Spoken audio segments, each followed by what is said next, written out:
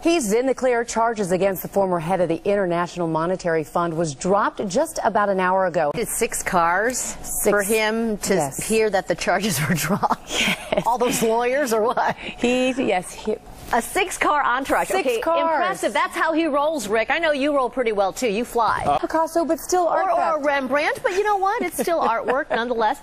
Maria, just looking at the wires, and I heard that Irene is threatening the memorial, the King Memorial dedication in D.C. this weekend. Because it's going to continue its trek up along the Atlantic seaboard, and we're watching that for you closely. Of course, we're going to show you the latest on Irene in just a few moments, but here at home, we've had this sort of bummer summer.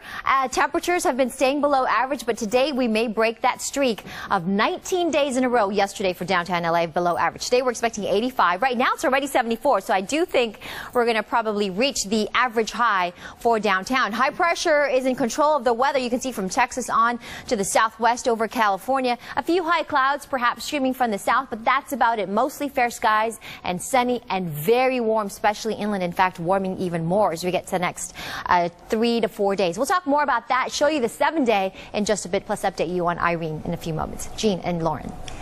Okay, Maria, this one is for you. Jean, do you guys and you too. Okay, do you guys consider yourself a super mom? Work, take care of your kids, husband, house?